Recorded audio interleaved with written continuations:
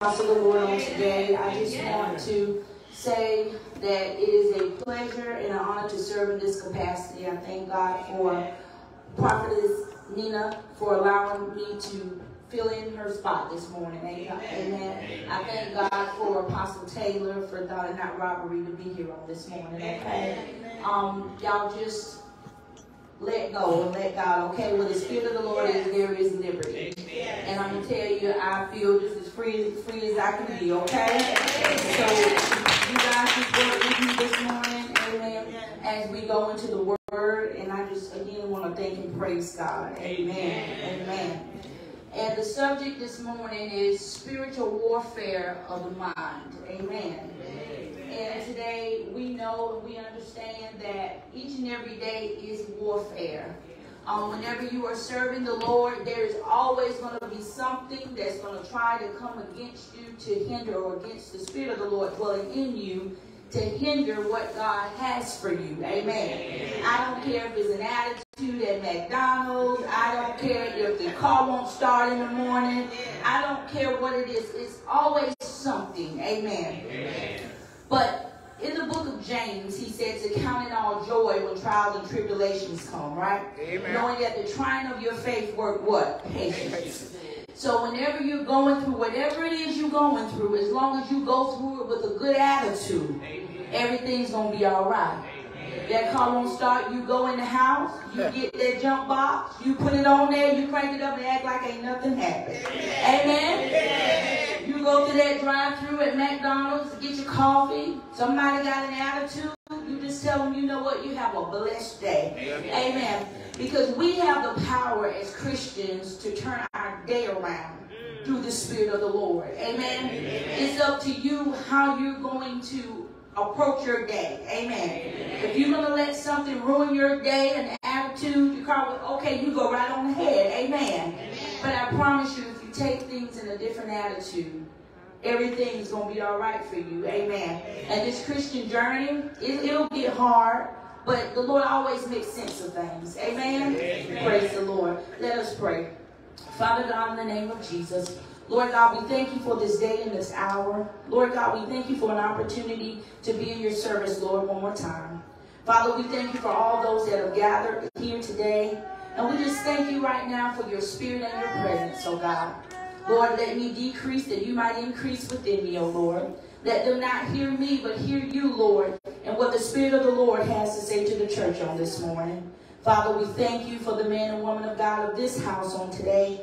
And Lord, we ask that you bless them, Lord, abundantly, God, in the name of Jesus, and what they stand in need of on this morning.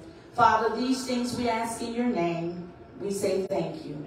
Praise the Lord. You may be seated on this morning. All right.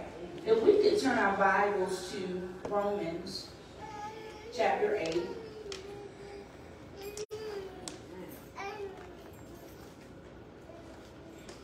And we're going to start with verse 7.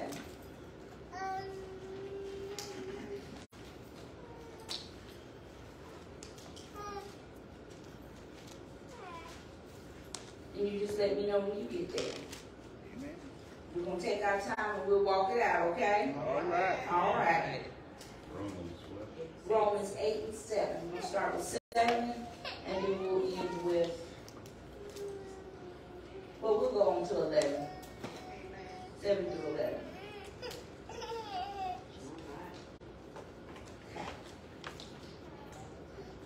It says, but the carnal mind is an enmity against God, for it is not subject to the law of God, neither indeed can be.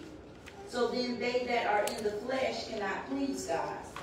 But if ye are not in the flesh, but in the Spirit, if so be that the Spirit of God dwell in you, not if any man have not the Spirit of Christ, he is none of his. And if Christ be in you, the body is dead because of sin, and the Spirit is life because of righteousness. But if the Spirit of him that raised up Jesus from the dead dwell in you, he that raised up Christ from the dead shall also quicken your mortal bodies by the Spirit that dwelleth in you. So I want to kind of touch bases on this morning, because this is going to be the foundation of what we're talking about. I know that our title is Spiritual Warfare of the Mind, and this will all work together in just a little bit, okay? Amen. So, because the carnal mind is always against God, okay? You know how those thoughts rise up, and you know they're not of God. You warring with it, amen. You're trying to make it right even though it's wrong, amen. Come on. Then your head starts hurting, amen. Because there's a spirit that's trying to infiltrate that is not like God, amen. Right. So y'all had those headaches, hallelujah. Right. You go into places you know you probably shouldn't be, but you're going to go on anyway. And all what's going on around you, amen, your spirit is not in agreement with it. Right. So it's fighting and warring, and by the time you get out of there, you look like you've been beat up, amen. Your clothes are hanging off, your head's hurting, hallelujah. You look like you've been in a natural fight. But the fight is not natural. It's spiritual. Right. For we wrestle what? Not against Flesh flesh and blood. but against what? Principalities. Powers and principalities. What? Spiritual wickedness. What? In high places, right? Amen. Yes, I'm just right. paraphrasing, but that's what it says. Amen. That's right. And so that is what we do on a daily basis, you know, as Christians. Our mind is a very important part of our Christian walk. Amen. When you change your mind, you change your situation. When you change your mind, you change everything, right? That's right. Because if I get into something and if my mind ain't changed about the situation, then I'm still thinking the same thing. Right. So you can change friends, you can change spouses, you can change jobs, you can change whatever. But if your mind has not changed, you're still going to be going through the same things that you've been going through. That's Because right. it was never about what was around you, it was all about what was inside you. All right now, come on. All right. All right. 4. Ooh-wee. It's not subject to the law of God. So when we're carnal minded, it's not even subject. Somebody talking about loving, you talking about paying somebody back. Amen. It's not what? Subject. We know we can't repay evil for evil, but we have to overcome evil with what? Good. Amen. Is that difficult? I'm going to let you be the judge. It just depends on what situation you're in. Amen. Right. But it's not too difficult with God. Hallelujah. Okay. All right. All right. Okay. It says in verse 8, so then they that are in the flesh can't do what? Please God. We can't please God. So if our minds don't change in our Christian walk, then we're not pleasing God. Amen. And that's our whole part of being a what? A Christian. Right. Because we want to do what? Please God. Because ultimately this race that we're running, the reason why we come to church every Sunday, the reason why we do what we do for Christ is because one day we want to receive what? The kingdom of God. Amen. And so each day we're working more and more to get closer to what? Our what? Expected end. Amen. And we all have a what? Expected end. We don't know the date, we don't know the time, we don't know the hour, but we all have what? An expected end. And we all want to make sure that when Jesus comes back for us, he will find us doing what he has what? Called us to do. Amen. Praise God. Praise God. Hallelujah. Okay, verse 9. It says, but ye are not in the flesh, but in the what? Spirit. So, if so be that, the Spirit of the God does what? Dwell in you. Now, if any man have not the Spirit of Christ, he's not what? None of his. Oh. So if I change my mind by letting this mind be in me, what? That is also in what? Christ Jesus. Christ Jesus. Amen. So if I change my mind, I become what? More like Christ. That's right. I'm walking as his what? Child. Because it says that what? If I don't have a carnal mind, but I have a spiritual mind, then I'm what? His what? Tell me what it says in verse 9. It says what? It says, but you are not controlled by your sinful nature. You are controlled by the Spirit. If you have the Spirit of God living in you, and remember that those who do not have the Spirit of Christ living in them do not belong to him. Right. So we belong to him because we have the Spirit of what? Right. And our minds are what? Changing what? Every day. Every day. Amen. Because you have a battle what? Every day about something. Amen. My battle may be different from your battle, but we all have what? Battles. That's why it's so careful when you are babes in Christ and you first get delivered. Y'all know that feeling. Yes. That's that feeling you can run a marathon. Yes. You can cut backwards flips. You feel so good. Amen. Amen. About the word. And we should still have that. Amen. But as we mature, we become less emotional about things and we become more intentional. Is that a good word? Yes. Okay. All right. What I cared about turning over seats in the church when I first got saved was absolutely nothing. I still want to turn them over to people. Amen. But it was just the fact of being new.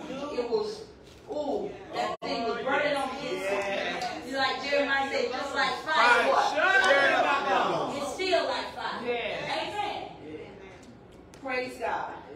Amen. So we belong to Him. Yes, we do. It says it here. If we don't change our mind, then we don't what? We don't what belong We to don't Him. belong to him. Out of here. Verse 10 says, and if Christ be in you, the body is what? Dead because of sin. But the spirit is life because of what?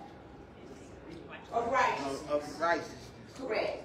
So when our minds change, we can walk in the spirit of what? Righteousness. Amen. Amen. Hallelujah. That's a lot. That's a whole lot. Amen. But that is a very important part of your Christian journey. We sit in services a lot of times. And I've been one of those myself. I've seen some myself. Amen. But when I've learned, and I learned over time that when you sit and listen and you receive, before long you'll realize that that word has gotten down in you. Amen. Amen. You'll see changes. Okay? If you do not see changes in your Christian walk during your entire walk, then there's something wrong. If I wanted to fight you when I first came to church, and it's 6 months down the road, 2 years down the road, and the leader says something that I don't like, or the church member says something I don't like, and I feel that I need to offer you out the door, then hey, I need to go back to the Word and check on my mindset. Okay? That's right. Because Jesus has a no fighting policy. Y'all know that, right? Only He can turn over tables in the church. Yeah. That's a good one. Amen. Amen. So it's not of God, okay? It's not of God. The word will come, the word will cut. The word, it says what? It's powerful, quick. It's sharper than any what? Double-edged sword. It's able to divide and asunder down to the what? The very marrow of the what? Bone. That gets down deep. That goes through the tendon, through the muscles, through all that stuff, down through the bone, down on the inside. If you ever ate a chicken bone, you know what I'm talking about. You know how it's so good and tender, you crack it, yeah. And then there's this little matter that's down in there. Yeah, you done ate matter before. And it's so good. Amen. But that's what he's talking about. That's how deep that word gets on the inside. And this is why we as Christians have to be very careful about what we think. Amen. Amen? Amen. Praise God. Okay. All right. So it goes on to say in verse 11, but if the spirit of him that raised Jesus up from the dead dwelleth in you, he that raised up Christ from the dead shall also what? Quicken your mortal bodies. By the spirit that what? Dwelleth in you. Amen. So what? It'll quicken your what? Your mortal bodies. The spirit that raised Jesus up from the what? Dead. Amen. So no one's talking foreign. Hey, hallelujah. If you got the spirit of the Lord, that thing is going to do something on the inside of you. Praise God. And it's okay when conviction comes. It's okay when things come. Because you know that if I do this thing, this is only the Lord trying to make me better. Amen. Praise God. I have to change my what? Mindset. Praise the Lord. Got to take. Oh God. I had to make a phone call the other day, and this individual don't call me at all. Okay? So I'm thinking in my mind, that phone work what? Both ways. Okay. Amen. If you want to call me, you can call me. Praise God. I felt so bad the whole day. I was fighting that thing. I had reason in my mind that if you don't call me, I ain't gonna call you. Oh, Lord have mercy. Told me up so bad, I said, Lord, okay, I get it. I get it. Amen. I get it. So I picked up the phone, I called, I said what I needed to say, I hung up, and immediately that thing that had me heavy, it fell off. Yeah. Amen. Because I knew spiritually that I wasn't doing the right thing. But your carnal mind, praise God, your carnal mind makes you want to make sense out of your word. Right. Okay? That's right. It wasn't right, no shape or form, y'all. I was going to make it right. And if the Holy Spirit hadn't convicted me, I probably would have still called. But when you have the Spirit of the Lord dwelling on the inside, amen, you have to be obedient to what the Spirit of the Lord is saying to you and trying to get you to do. It's only for your better. Hallelujah. Your mind. So, when the word comes forth in this thing, okay? Do you get offended? Yeah. Do I feel like I'm being singled out? Yeah. But I want to say something to you. When the Lord stops talking to you, you need to be working. But as long as He's preaching to you and you hear the word of God and that word of God is for you, and it is about changes in your life, and it is about your mindset. Being, you got to change your mind to say, hey, Apostle T, he ain't doing that to me. He ain't saying that directly to me for that. Amen. No, he's telling you this according to the word of God so that there might be a change. Amen. Hallelujah. You have to make it work. You have to be obedient to the word. Amen. On last week, I'm transparent, so we're going to keep going after this. But I got some being on time. I might be right on time or late, one of the two. So when Apostle T was talking about me not being on time, I said, oh, Lord. Boom, there it goes. The picture right there. So this morning, I got up at 7-something. I done prepared myself. I would have been here earlier than that, but I tried to go find me a Bible. So when Sister Alexa called, I said, baby, you got a Bible with big print? Because ain't nothing open this time of morning with no Bible in it. So I said, you got a Bible with big print? She said, yes, ma'am. I said, praise God. I'll be there about 3 minutes. Because I was going to work from my phone. Amen? But vision ain't the way it used to be. Okay? I really need one that large print. But nevertheless, this is working. This is beautiful. Thank you, baby. And so that word, what? Was for me. Okay? So I slipped and slide to the church. I said, I'm going to get there at least about 10 minutes before. I'm going to be on time, okay? And so what I'm saying is, I'm saying that to say this. I didn't take offense to it. But I knew exactly what the Lord was saying. I knew exactly what I needed to do, okay? When we do that, when we change our minds, okay? Because what a carnal mind is an enmity to God. Right.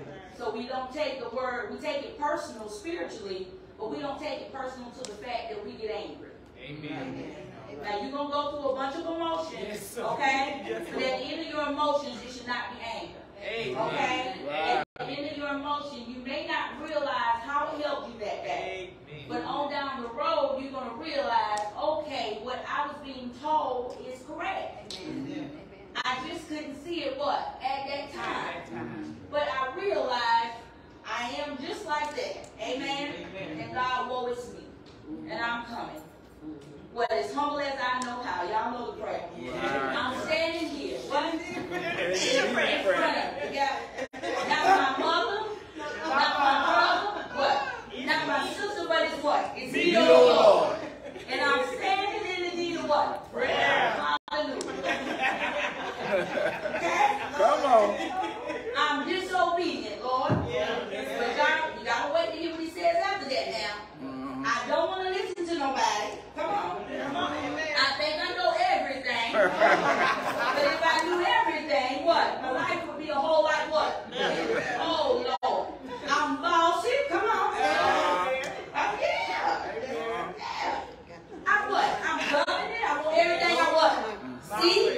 The old people call it what? Long hat.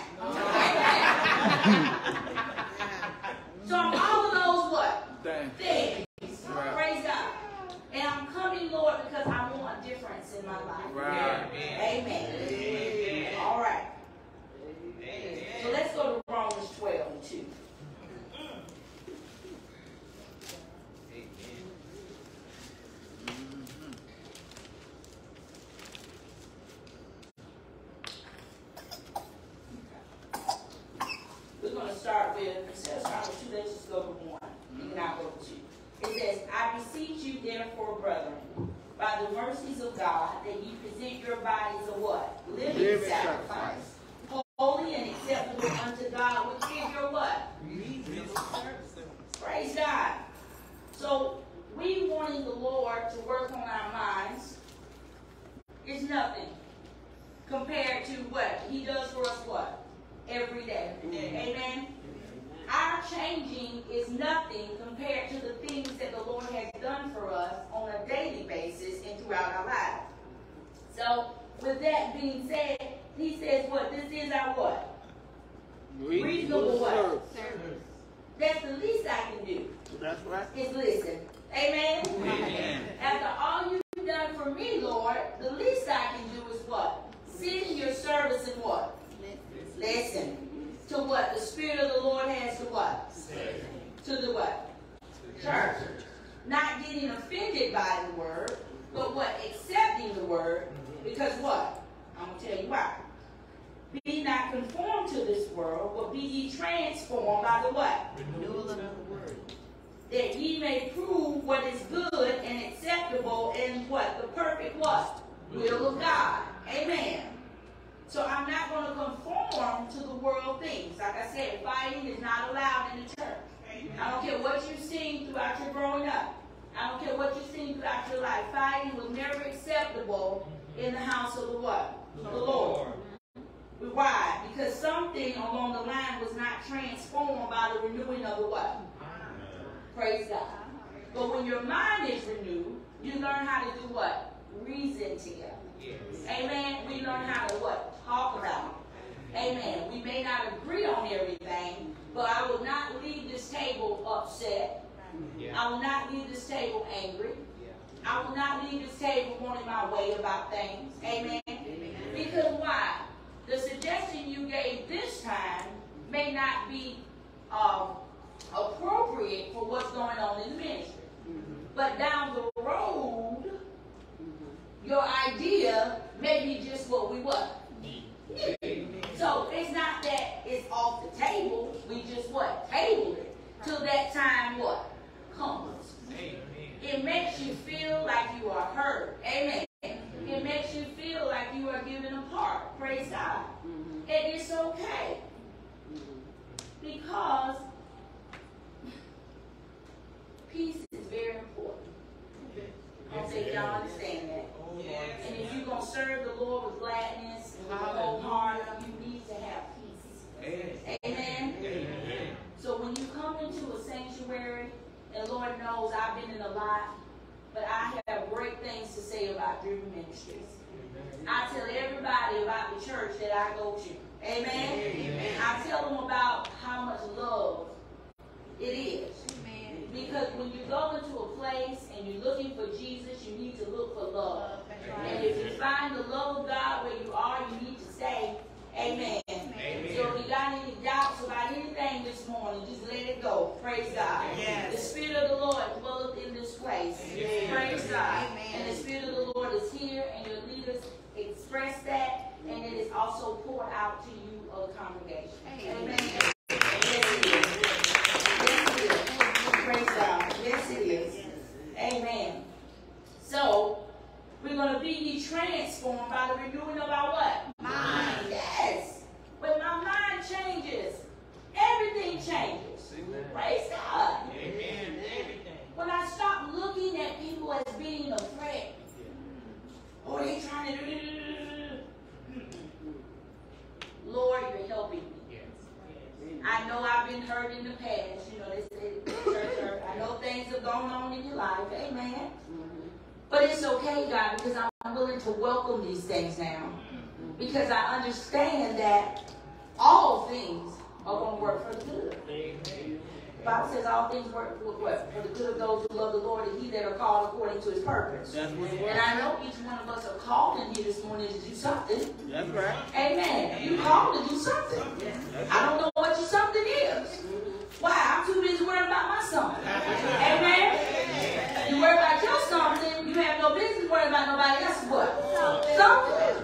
Amen. If I can help you with your something, you let me know. And sometimes my something, your something, will pull out somebody else's what? Something.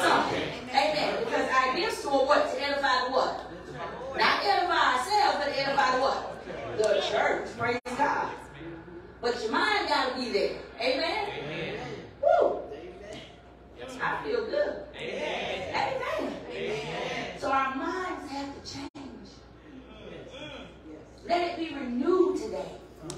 Praise God. Renew it. When Apostle T come out there in a little bit preach, oh, y'all give it the utmost roar. We ready. Because our minds what? Ready. And we're going to receive what you have to what? Say. You ain't got to preach, so what?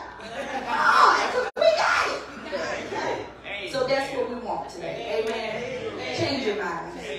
And you'll be a better person. I promise you will. I promise you. Just receive it.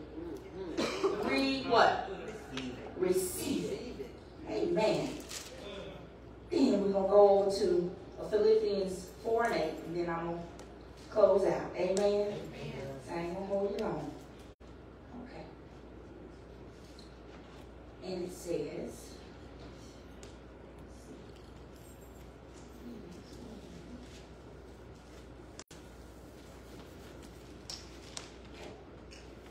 let's start with 7.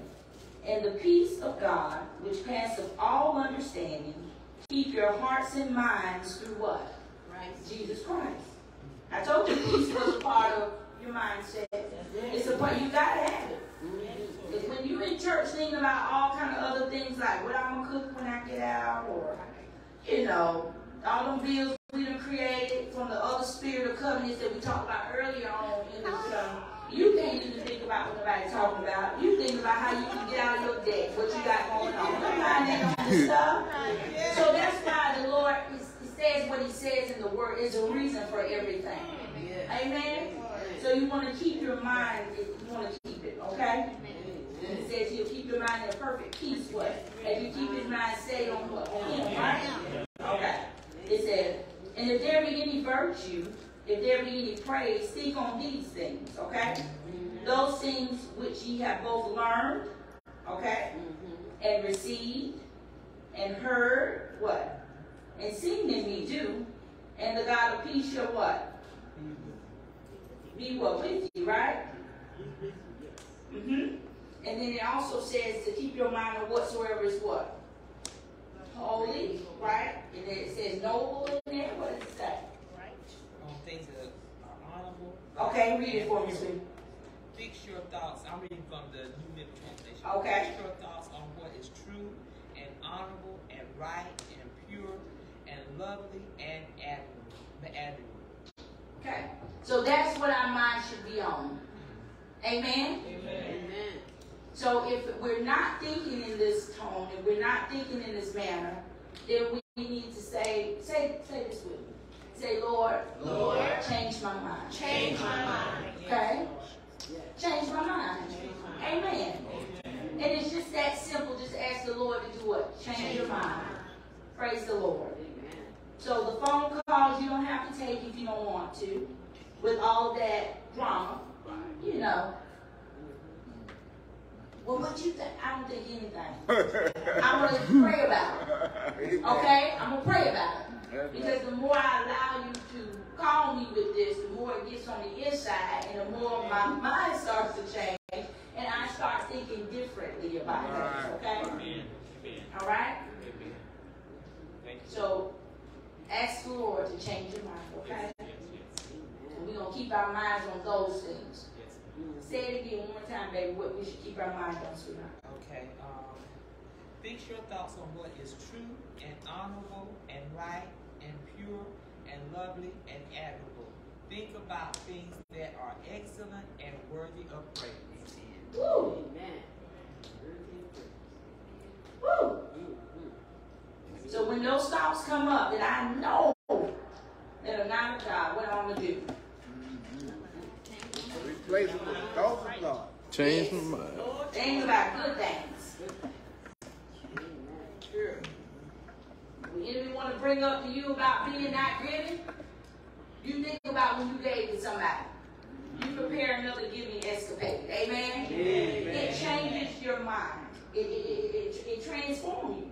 Where it actually does. Where you start, instead you do the absolutely opposite of what that, you know how, if you ever saw shows, you got the devil on this shoulder, you know, like you have an angel on that shoulder, and he's telling you to do something this here, and that other thing is telling, you know, the angel telling you to do something that here. That's how a walk is. It's pretty much that way. It's pretty much that way. And if the enemy can get us to do things that are not right, then that's what he's going to do. He roams to and fro like a lion, what? Seeking whom he may what? Devour. Amen. But if my mind changes, he has no room in my life. Amen. Praise the Lord. Now, aren't you glad about changed minds on this morning?